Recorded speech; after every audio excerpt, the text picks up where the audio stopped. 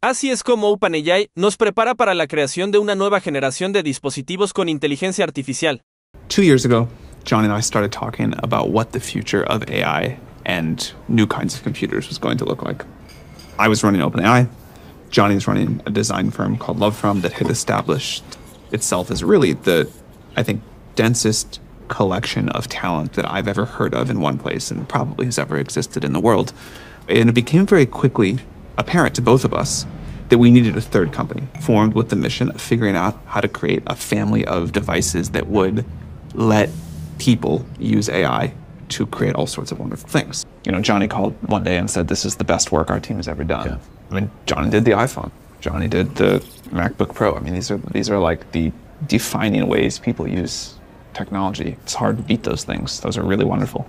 We have like magic intelligence in the cloud.